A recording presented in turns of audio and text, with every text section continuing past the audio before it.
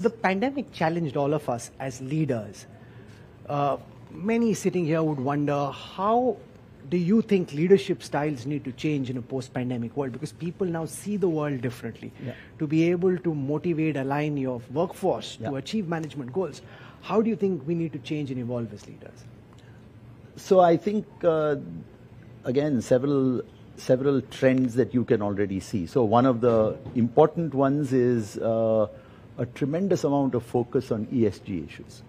So it's already, people are yearning for more understanding of what is that role that business can play. You also see a much heavier focus on purpose, much more than we have seen in the past. So the idea, why should someone come and work for a company? What is their broader purpose? Of course, we always want long-term profitability, because without that, there is no sustainable business. But what is the broader purpose for someone to come and work? And I think from a leadership point of view, it has raised issues about resilience. So how do you build resilient organizations that are able to contend with the uncertainty that you were describing earlier? How do you act speedily? Because I think you can't now work at the same pace that you were working at before. So leadership in that, so agile, speed. And then just being very resourceful and adaptive. So I think it has caused the focus of leadership to shift in these ways because of the events that have transpired. You mentioned the great resignation. I think one of the big issues managements and HR departments the world over are grappling with is trying to get the workforce back into the office. Now that so many people are used to working in their pajamas, they see no point in getting ready, putting on a suit and a coat and a tie and showing up at office. So is this the way you think it's likely to stay? What's your advice to managements trying to grapple with? You want those young, talented employees. You'd ideally want them back in the workforce, but that young, talented resource says, hey, I can be on a beach in Goa, I can be up in the hills in Leh.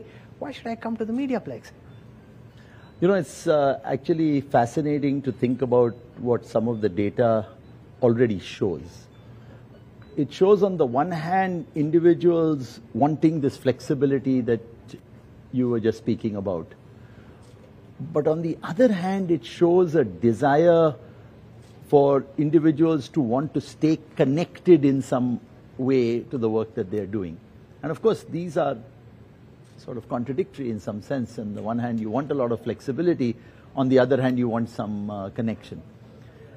And I think this is things that will, I think, work out over the next few months for sure, and perhaps next couple of years.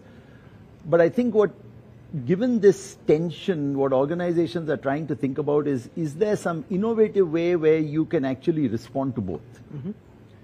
So, for example, organizations are thinking about anchor days. So where you get the ability to have this community that we're speaking about, but not necessarily everyone showing up at the office all 5 days in a week because of this flexibility desire as well.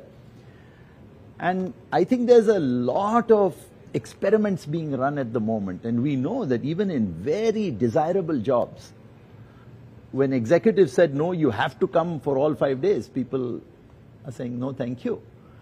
And how do you then create those cultures so that you can actually have people coming together and working together, providing this flexibility? And so individuals and HR managers are grappling with this idea about how do I have these anchor days so that people will come. But what is important is trying to think of those days, and this is a major HR challenge, I think, across all companies that we've interacted with, which is how do you have those days where it is attractive for someone to come? Even then, you don't just automatically say, yes, you'll come, although I think there will be a little bit of that push as well.